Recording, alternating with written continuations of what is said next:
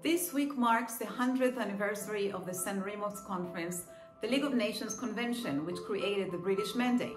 The mandate was given to Britain pursuant to the Balfour Declaration, which pledged to establish a national home for the Jewish people in Israel.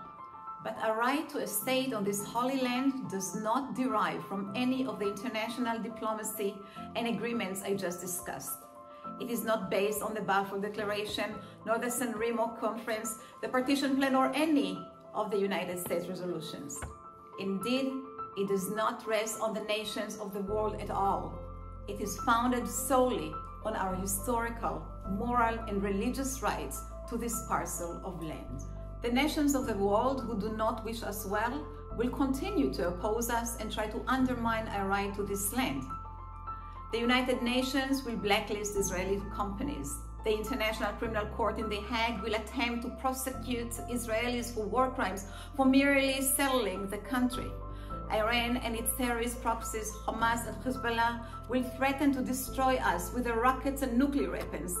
And we will continue to fight them like we have been doing in Shurat HaDin all these years. But one thing we can assure, we are here to win because we are here to stay.